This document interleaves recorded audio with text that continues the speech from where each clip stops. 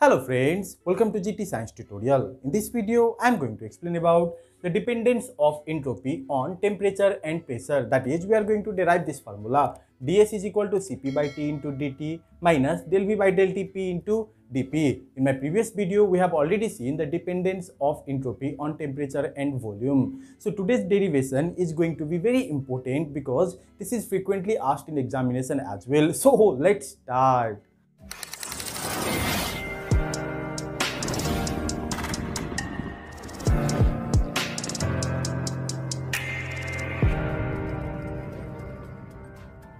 We know that entropy is a state function. That means it only depends on the initial and final state. Also, entropy depends on temperature and pressure. So, we can express entropy in terms of the function of temperature and pressure, right? So, let entropy is a function of temperature and pressure. We don't actually know the formula, so we are considering temperature to be the function of, entropy to be the function of temperature and pressure. This can be expressed as S is equal to function of T and P, right? As there is a function, so obviously we can apply Euler's theorem of exactness over here. So applying Euler's theorem of exactness. If we apply Euler's theorem of exactness over here, so obviously in left side we have to put a complete derivative, that is ds is equal to the partial derivative of s with respect to t at constant p into full derivative of t. Similarly, we will do the same for p. This will be del s by del p t into dp. Let us consider this to be equation number 1. Now, there is a formula of enthalpy, right? Enthalpy, enthalpy is given by the formula E plus PV, where this H is the enthalpy, E is the internal energy, P pressure, V volume. So this is a formula, this is a known formula, right? This is the formula of enthalpy, and this is a known formula. Okay, now let's put derivative on both of the sides, that is, let's differentiate it. So it will be dH is equal to dE plus pdV plus vdP. As there is the product, so obviously we have to apply the product law over here. We need to consider P to be constant and derivative of B, that is dV, plus B to be constant and derivative of P, that is dP. Let us consider this to be equation number 2. Now, according to first law of thermodynamics, first law of thermodynamics says that what is the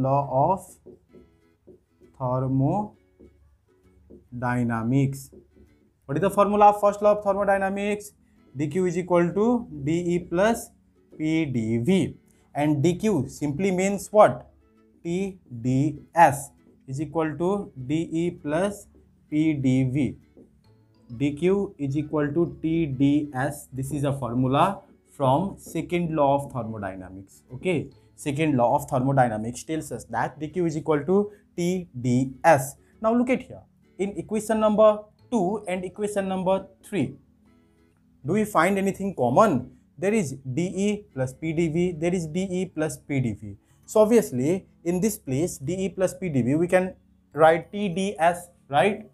So from equations 2 and 3, from equations 2 and 3 we can write dH is equal to, in this place we can write Tds plus pdV, right? dqs plus vdP. Now let's find the value of ds from here. Okay, so if we find the value of ds, we need to take this value to this side and divide both of them by t. So ds will directly be dh by t minus b by t dP. This is equation number 4, right? Let us consider this to be equation number 4. Now look at here, there is this dH, and it's now time to consider enthalpy to be the function of temperature and pressure as well. So let H is the function of T and P. So it can be written as H is equal to function of temperature and pressure, right? As this is the function, we can apply the Euler's theorem of exactness over here as well, just like this. So it will be dH is equal to how much? Del H by del T P dt plus del H by del P T dt, sorry, T dP. This is equation number 5. Now we can apply the value of dH from equation 5 to equation number 4. So from equation number 4 and 5, let's replace this dH by this value. So it will be dH is equal to, dH is being divided by T. So all the values will be divided by T. So it will be 1 by T del H by del T P dt plus 1 by T del H by del P T dP plus there is, sorry, minus B by T dP. Now see these second and third terms. 1 by T, dP, dP are common. So we need to take them common. So let's take them as common. So it will be 1 by T del H by del T P dt plus 1 by T is common. So it will be del H by del P T minus V dP. So we get this much. We need to consider it to be equation number 6. Now it's time to compare equation number 1 and 6. Here equation number 1 over here and 6 have same values in the left hand side, that is ds and ds. So look at here, dt, dt, they are same, dp, dp, they are same. So their coefficient must be same. So we need to consider their coefficient to be same. But before that, let me erase this portion. I've already erased all the unnecessary parts. Here I have written equation number 1 and equation number 6 that we need to compare. So comparing 1 and 6. Look at here, there is del S by del Tp as the coefficient of dt in equation number 1, and in equation number 6 the coefficient of dt is 1 by T del H by del Tp. So obviously these two coefficients must be equal. So we need to write del S by del T P is equal to 1 by T del H by del T P. Now if you remember one thing, del H by del Tp is not an unknown thing. We know what mathematical expression does it give. It is actually equal to the molar heat capacity at constant pressure. This is the mathematical form of molar heat capacity at constant pressure, that is Cp. So we can write it as 1 by T into Cp, right? Let us consider this to be equation number 7, because Cp, that is molar heat capacity at constant pressure, has the mathematical form del H by del T P, that is change in enthalpy with change in temperature at constant pressure. So this is the mathematical expression of molar heat capacity at constant pressure. Similarly, the coefficient of dP here is this much and here this much. So obviously these two will be same as well. So let's write them.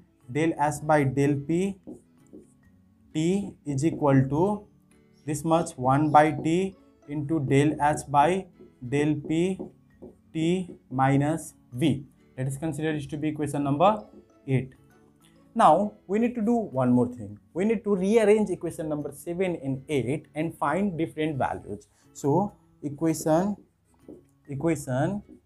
7 can be written as, we are rearranging this equation number 7 between these two terms. Okay, we are not taking this now. We are going to do the work with these two. So let's find the value of this. Del H by del T P is equal to how much? T will go this side. So it will be T del H by del T P, right? Now see, this H is being differentiated with respect to temperature over here, And to find the double derivative or square of derivative, obviously we need to differentiate it with respect to pressure now. So let me write it over here. Differentiating with respect to pressure at constant temperature, then how much will it be? Del square H by del P del T, I am directly writing it, is equal to, this T is constant over here, so we won't have to find the derivative of it, and it will be del square H by del P del T. This is equation number how much? 9, right? Similarly, equation 8, that is this equation, can be written as, this equation 8 can be written as, we need to find the value of this del H by del P T is equal to, this T will go this side, sorry, there should have been a bracket like this, T will go this side, so T del H by del P T plus V, right, we'll get this much. Now there is P in the denominator, so we need to differentiate it with respect to T. So differentiating with respect to T at constant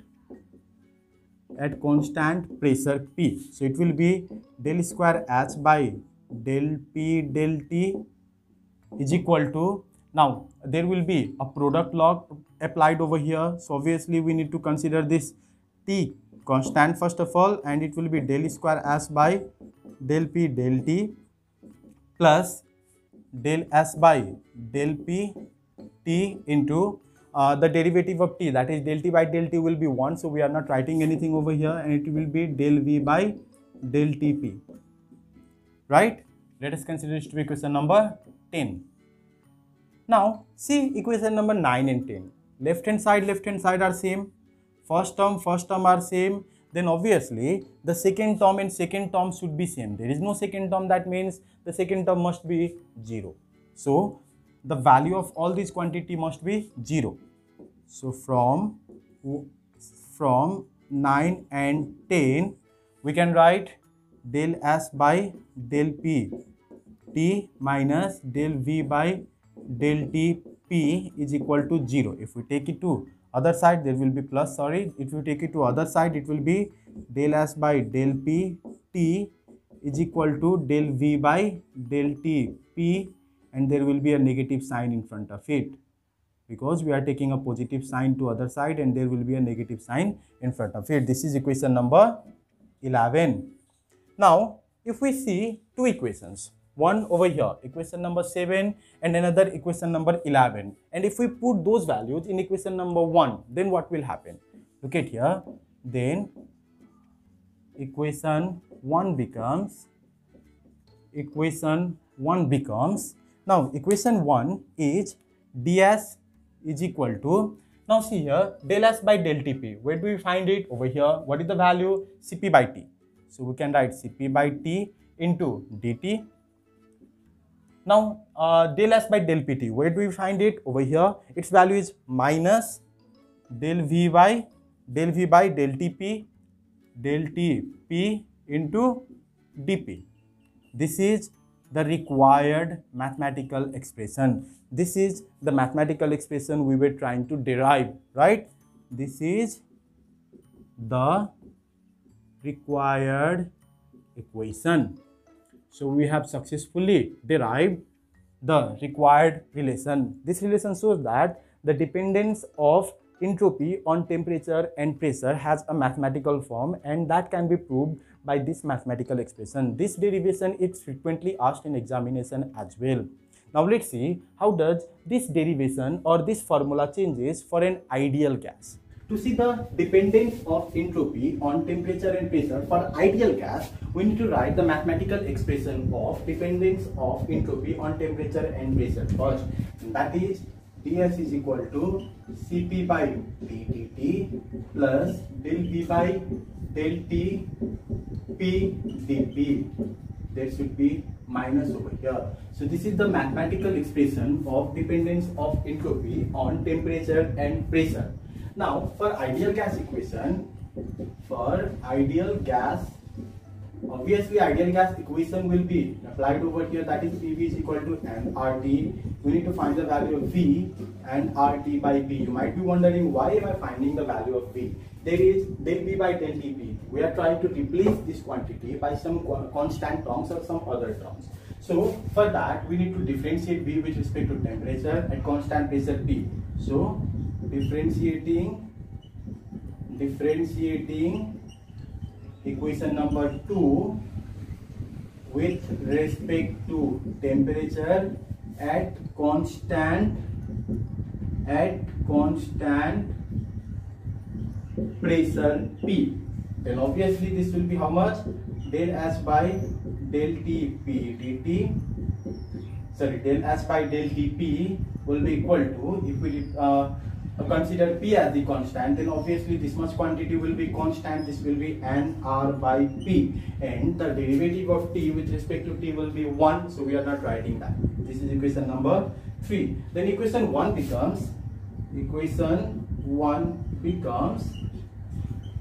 we need to replace this value over there, right? So it will be ds is equal to Cp by T into dt minus nR by P into T.